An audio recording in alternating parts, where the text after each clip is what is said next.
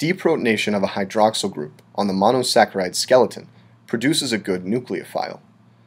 In the presence of an electrophile, addition or substitution can take place to generate a compound containing a new carbon-oxygen single bond. Typically, the electrophiles used in this context are carbonyl compounds containing a leaving group, such as anhydrides and acid halides. Like all carbonyl compounds, these electrophiles are susceptible to nucleophilic attack at the carbonyl carbon. However, after beta elimination of the leaving group, a neutral product containing a new ester results. This process occurs unselectively to give sugars in which every hydroxyl group becomes part of an ester. I'd like to transition now to discussing the oxidation and reduction of sugars. Briefly, let's review the definitions of oxidation and reduction. In the context of organic chemistry, these terms refer to changes in the number of bonds to heteroatoms possessed by a carbon atom. Increasing the number of carbon heteroatom bonds in a compound is referred to as oxidation, and the opposite process, which involves exchanging carbon heteroatom bonds for carbon-hydrogen bonds, is called reduction. The exact mechanistic details of oxidation and reduction vary, but these overall changes are sufficient to define the terms. The structural requirements of oxidation and reduction follow naturally from these terms. Oxidation requires the presence of a carbon-hydrogen bond that can be replaced, while reduction requires the presence of a carbon heteroatom bond that may be replaced with the bond to hydrogen. Examining the typical open-chain form of a carbohydrate, we can see that essentially every carbon atom can be both oxidized or reduced, as every carbon possesses both carbon-oxygen and carbon-hydrogen bonds.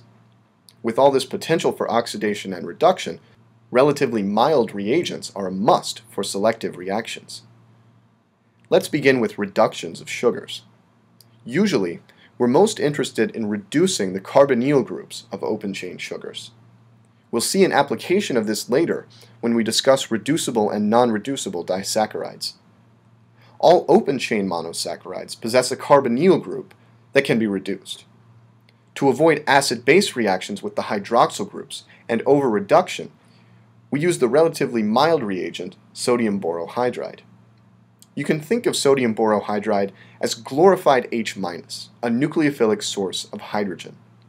Mechanistically, NaBH4 delivers H- or hydride to the carbonyl carbon in an Ad sub N elementary step. Quenching with acid produces a neutral alcohol product in which one of the carbon-oxygen bonds in the carbonyl group has been replaced with a CH bond. When ketoses are used, a new stereocenter results, and we can see that the resulting products are diastereomers. On the other hand, no new stereocenter is created when an aldose is used. Sugar oxidation is a little more complex, as there are multiple sites that are quite susceptible to oxidation. Although the inner hydroxyl groups are somewhat sterically hindered, the aldehyde and primary alcohol groups in aldoses are both susceptible to oxidation by strong reagents. Think of oxidizing agents in organic chemistry as H- acceptors. They accept nucleophilic hydride from substrates.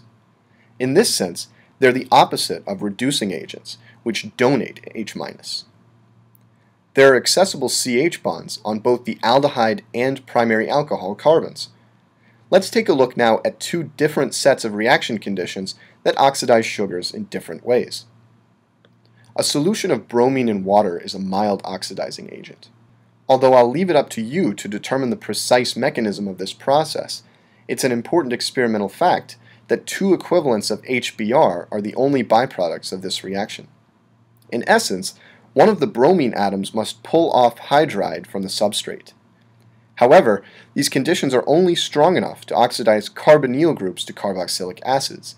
They do not touch primary alcohols, which are more stable and more highly reduced to begin with than carbonyl compounds. What attributes would we expect a stronger oxidizing agent to have? Appealing to our previous definition, stronger oxidizing agents need to be better at accepting H-. More generally, we might say that they need to be better at accepting electrons. But this definition is really just the same as the definition of a strong acid, which accepts electrons from an XH bond, or, in the case of Lewis acids, from a nucleophile directly. Thus, we should expect strong acids to be good oxidizing agents too. Indeed, if we treat an open-chain aldose with concentrated nitric acid, both the aldehyde and primary alcohol are oxidized to carboxylic acids.